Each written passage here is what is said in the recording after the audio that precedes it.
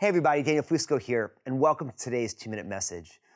The Bible places a premium on this idea of walking by faith, not by sight. See, it's a big challenge for us. I always like to tell people that the problem with walking by faith is that you have to walk by faith.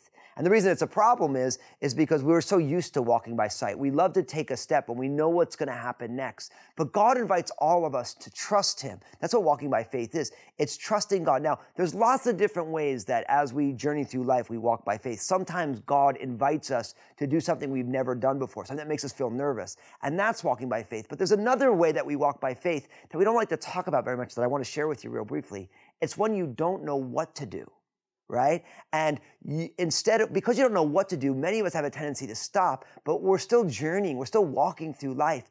And the key to walking by faith when you don't know what to do is to continue to do what God has already told you to do.